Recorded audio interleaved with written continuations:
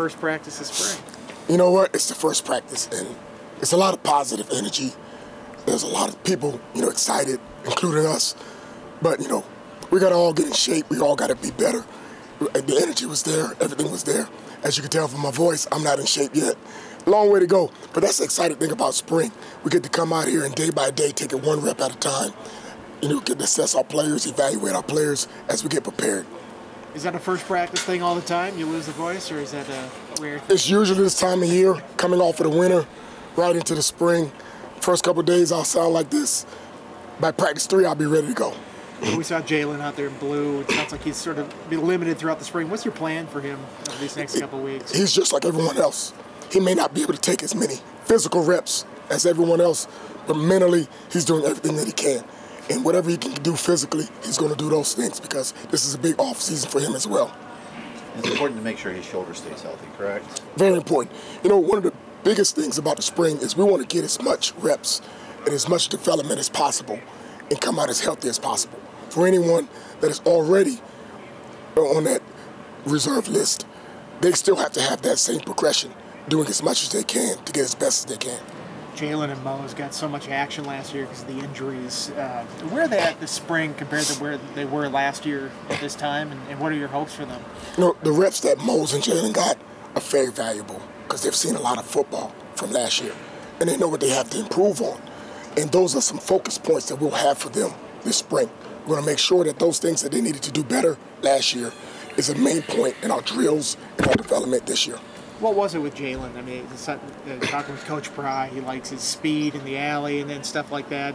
Is it more geared towards run fits and things like that you like to see leaps from him from? JJ is a phenomenal athlete. Last year was his first year playing safety at this level. He's a very instinctive player. He did a lot of great things. Those reps that he got last year, along with this spring, is going to put him in a position that he's going to be able to help this team tremendously. Mose was he'd been here 2 months at this time last year.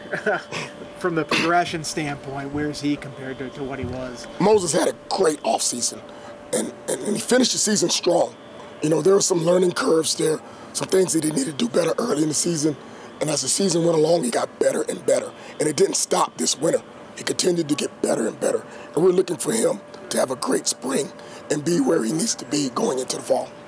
With a little more experience that you have in the backfield this year compared, are you able to start a little bit further along than maybe you did at this time last year? Absolutely. With the different variations of safety that I had to deploy last year, actually it's beneficial to us this year. A lot of guys were able to get a lot of good reps. And this year, we're going to be able to use all of those guys. And as we develop this spring, it's going to make us a better unit. They're a year further along in the defense schematically and their understanding of what we expect, and that's going to be beneficial for them as well. How about Quentin Reddish? Just stepped on campus, obviously just winter, should still be in high school. What have you liked out of him kind of early here? Well, he's here because he belongs here. What we saw in Quentin Reddish was a long, lengthy athlete that has a lot of tools. He has a long way to go because he doesn't know anything yet. But so far, so good. He's doing everything that we ask him to do. And we expect him to make mistakes. It's our job to get him ready. What's your depth look like behind JJ and Mose here this spring? Right now, we're not focusing on depth. Depth charts are what we deploy so you guys can see them. But everybody's on the same playing field. Everybody gets reps, and they're valuable reps. And the guys that perform the best are the guys that are going to play the most. So right now, we're just worried about when you touch the grass, being the best you can. Do you view Jalen Stroman as more of a player coach this spring because of all the reps he's had, the experience he's had, really helping these young guys when because of being limited?